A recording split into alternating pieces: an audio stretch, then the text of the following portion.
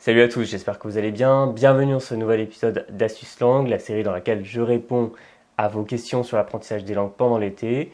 Là, je suis rentré en France, mais comme je ne suis pas chez moi, j'en profite pour faire un nouvel épisode avec cette fois une question de Thomas, qui nous demande « Bonjour Pierre, est-ce que vous pouvez nous dire comment atteindre le niveau A1.1 en allemand ou dans une autre langue pour un grand débutant comme moi, parce que je galère à l'atteindre ?» Alors, je vais répondre à cette question en 3 points. Le premier, ça va être de définir ce qu'est le niveau A1.1. Il s'agit d'une subdivision du niveau A1 dans l'échelle du CECR, que vous connaissez très certainement, avec les fameux A1, A2, B1, B2, C1, C2. Et plus précisément, il s'agit d'un niveau introductif au niveau A1, c'est-à-dire un peu moins, avec les spécifications suivantes que je vais vous lire, que j'ai trouvées sur un site, un document que je donnerai en description. Plus précisément, selon le document, pour la partie compréhension orale, peut comprendre des questions sur son identité, son logement, son environnement proche et des informations essentielles, prix, rendez-vous, etc. Si les messages sont prononcés lentement ou s'ils sont illustrés, cartes, images, etc. Production orale, c'est-à-dire le fait de parler, peut répondre à des mots, avec des mots isolés à des questions concernant sa nationalité, son âge, état civil, profession, lieu d'habitation et poser lui-même des questions de ce type. Pour l'écrit, compréhension écrite, peut lire et comprendre quelques mots, expressions familières et données chiffrées utilisées dans des situations de communication très récurrentes. Et en production écrite, c'est-à-dire le fait d'écrire, peut remplir un formulaire de type administratif sans recopier, avec des informations simples, nom, nationalité, adresse, date de naissance et écrire une liste de courses, un message d'une ou deux phrases courtes et très simples. Alors ce qu'on voit ici, c'est vraiment le niveau débutant, plutôt celui qu'on verra chez un touriste qui a très peu de connaissances dans une langue. Par exemple, qui va se faire aider à l'hôtel par le personnel, qui va montrer une carte en disant où est le restaurant, qui peut arriver dans le restaurant et en quelques mots demander est-ce qu'il y a une table de libre de personnes s'il vous plaît, qui peut comprendre quelques mots sur un document très très simple avec des informations essentielles pour se repérer. Ensuite, remplir un formulaire, voilà, s'il arrive comme ça à l'immigration, à l'aéroport, il peut arriver à remplir le formulaire sans trop regarder la partie en anglais ou en français, et ainsi de suite. Ce qui ressemble d'ailleurs pas mal à ce que j'ai pu faire à peu près en Grèce cet été.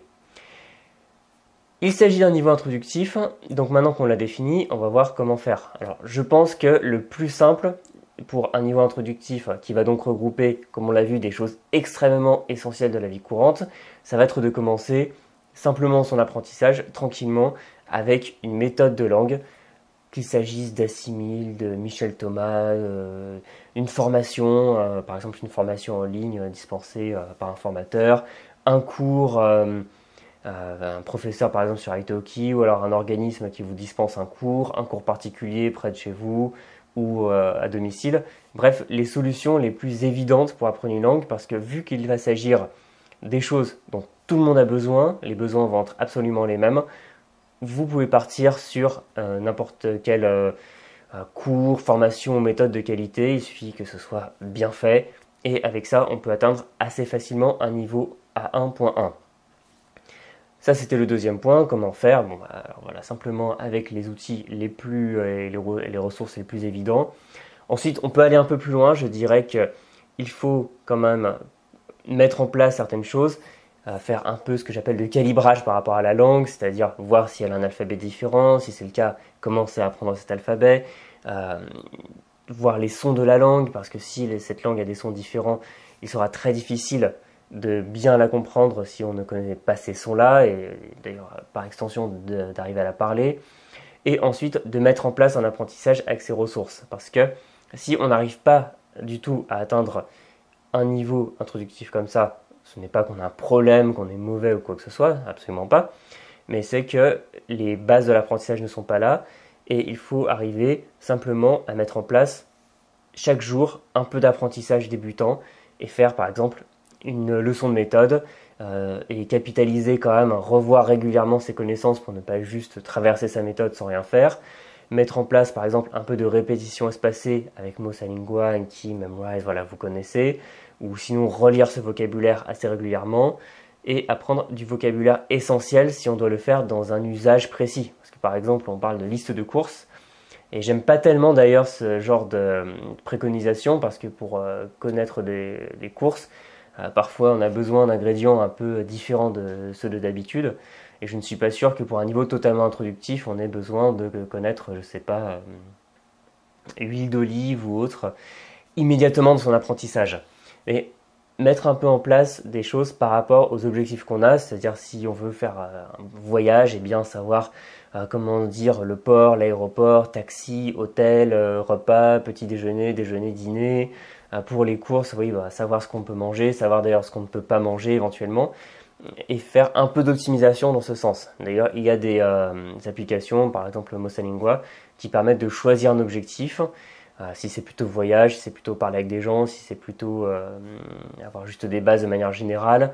Il y a différentes méthodes avec différentes approches. Par exemple, Assimile est assez généraliste et ne donne pas toujours forcément le vocabulaire le plus immédiatement essentiel.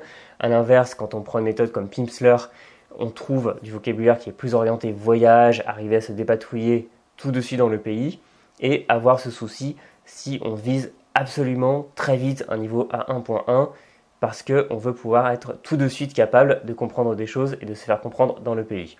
Mais de manière générale, si je devais résumer, franchement, il ne faut pas s'embêter. C'est un niveau débutant, donc avec des besoins qui seront les mêmes pour à peu près tout le monde. Donc on peut très bien partir. Par exemple, vous me parlez de l'allemand. Franchement, une méthode Assimile ou un cours d'allemand ou n'importe quoi, à condition que ce soit de qualité. Au bout de quelques semaines, quelques mois, peu importe le temps que ça prendra, ça prendra le temps que ça prendra d'ailleurs, on finit par atteindre ce genre de niveau. Donc simplement faire le même cursus que tout le monde, se faire l'emploi du temps quotidien et voir un peu quand même les spécificités de la langue, et on arrive très vite à se dépatouiller. Voilà, en tout cas j'espère avoir répondu à cette question. Je pense que je vais bientôt m'arrêter pour Astuce Langue vu que je suis rentré en France, mais j'ai déjà reçu d'autres questions, donc je pense que je vais faire une FAQ plus grande avec toutes les questions traitées en une fois. Donc si vous voulez poser votre question, c'est le moment jamais, vous pouvez le faire dans les commentaires, m'envoyer un mail, et je répondrai aux questions bien sûr qui ont trait à l'apprentissage des langues. Je vous dis à très bientôt, merci d'avoir regardé cette vidéo. Vous pouvez vous abonner à la chaîne pour voir les suivantes. Vous pouvez aussi vous inscrire à mon site pour recevoir les nouveautés du site, les nouveautés sur les vidéos et une mini-formation gratuite de 42 minutes qui va vous aider à apprendre votre vocabulaire en cliquant sur le lien dans la description. Je vous dis à très bientôt dans une prochaine vidéo. Salut!